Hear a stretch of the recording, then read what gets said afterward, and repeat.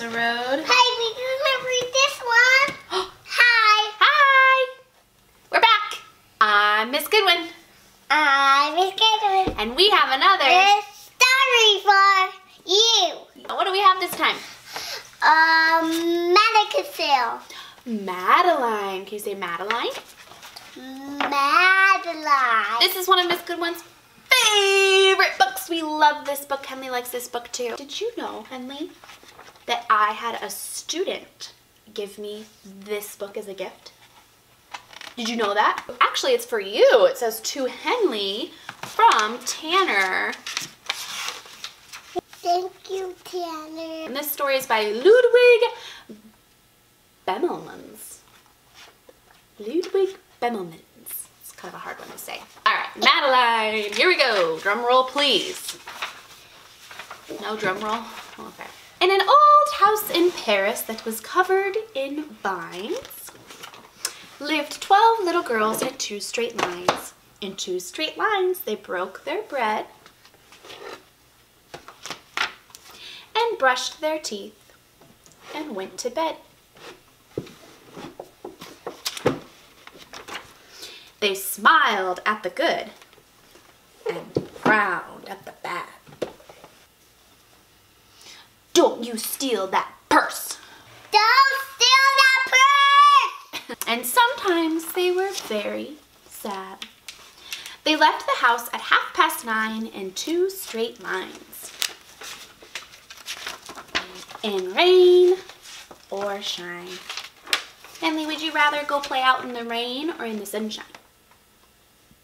In the sunshine. You like the sunshine? Me too. Is it sunny today? Yeah. The smallest one was Madeline. She was not afraid of mice. Are you afraid of mice? I'm afraid of Daddy Mice. Daddy mice. She loved winter, snow, and ice. To the tiger in the zoo, Madeline just said, pooh, pooh. Pooh, pooh. Pooh, pooh. No. Madeline said that. I said that. Pooh, pooh. Yeah. And nobody knew so well how to frighten Miss Clavel. In the middle of one night, Miss Clavel turned on her light and said, something is not right.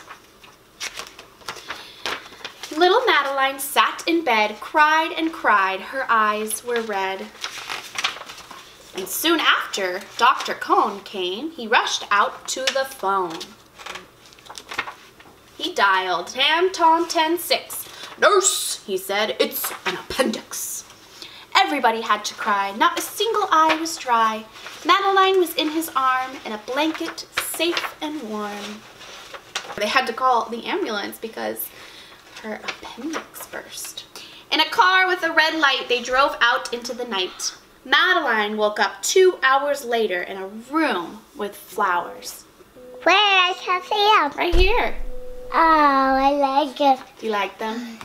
Yeah, they're so pretty. Madeline soon ate and drank, and on her bed there was a crank. What's the crank for? What's that crank for, you think? And a crack on the ceiling had the habit of sometimes looking like a rabbit. Do you see the rabbit? Can you point to it? Look, does it look like a rabbit? Outside were birds, trees, and sky, and so 10 days passed quickly by. One nice morning, Miss Clavel said, isn't this a fine day to visit Madeline? Visitors from 2 to 4 read a sign outside the door, tiptoeing with solemn face, with some flowers and a vase. In they walked and then said, ah, when they saw the toys and candy and the dollhouse from Papa. But the biggest surprise by far, on her stomach was a scar. See? Is it a scarf? Not a scarf, but a scar. Sometimes when you get an owie, it can leave a mark. Oh, you got an owie on your finger. You can't see it very well. Yeah, that's okay. It's really little, not really big. I'm gonna need a scarf for my owie. Yeah, okay. Goodbye, they said. We'll come again. And the little girls left in the rain. They went home and broke their bread, brushed their teeth, and went to bed. Do you brush your teeth? How do you do it? Brush, scrub, brush, scrub, brush them, brush them, brush them. Get that bubbles. In the middle of the night, Miss Clavel turned on the light and said, "Something is not right." And afraid of a disaster, Miss Clavel ran fast and faster. Ooh, man, she's running fast. Can you run fast? Okay. Let's see it. Okay, Miss Clavel, show us how fast you run. Okay. Ready, go. Woo! Run, Forrest, run! That was fast. She said, "Please, children, do tell me what is frightening you." And all the little girls cried, "Boo-hoo! Boo-hoo! We want to have our appendix out too." "Good night, little girls. Thank the Lord you are well, and now go to sleep," said Miss Clavel. And she turned out the light and closed the door. And that's all that there is. There isn't any more. The end. Okay, Henley review. Did you like this book? Yes. You did? What was your favorite part? I like the running. The running part, when Miss Clavel has to run fast and faster. I always really liked this book, especially growing up, because I connected with the character.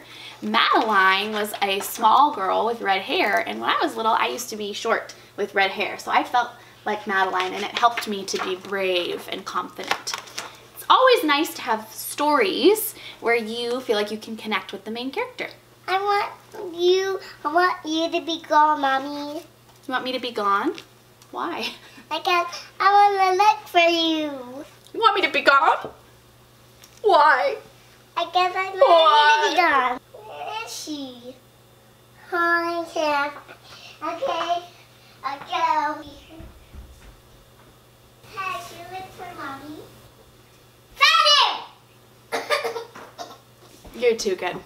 Thanks for watching. Thanks for watching, Mommy. Peace. Poof. Poos.